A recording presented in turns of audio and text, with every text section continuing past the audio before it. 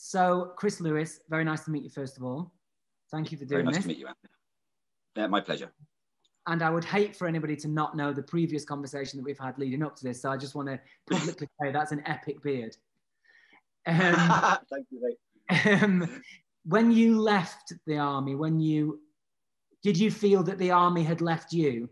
I definitely miss, all the lads and the laugh and that camaraderie that you have with them and the banter and stuff like this, because it's very hard to find that on Civvy Street, which is why I think a lot of the boys do end up, being on their own, saying that, because it's hard to rekindle that with people that perhaps don't get that sense of humour, if that makes sense.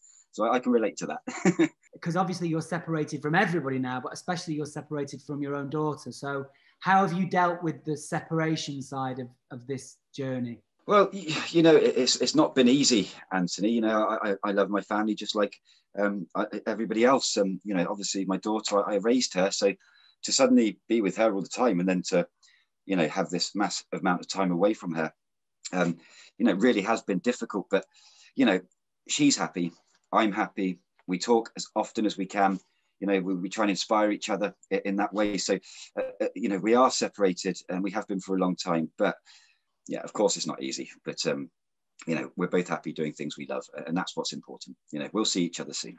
I did the first lockdown on an island on my own off of Shetland. So I spent 3 months really completely isolated.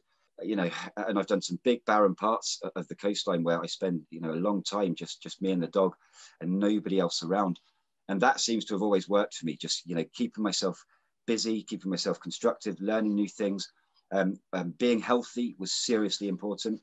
Like we're in lockdown at the moment. And I think health is such an important thing because it can really make you feel different about yourself, as you know, Anthony.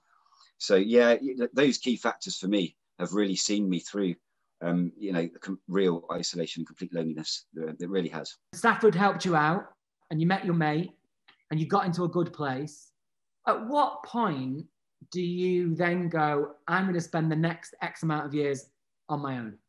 I needed to get away for a while, to find myself again, find what my real passions are. And SSAFA just inspired me because I love the work that they do. I think and everybody that I meet on this coastline, whether it be a SSAFA rep or people that have been helped by SSAFA, there's nothing bad to say about them. They're a wonderful charity. So yeah, that's how it came about. So that period where me and Dave got really friendly, it was an absolute no-brainer. Love the work they do. I think it's amazing.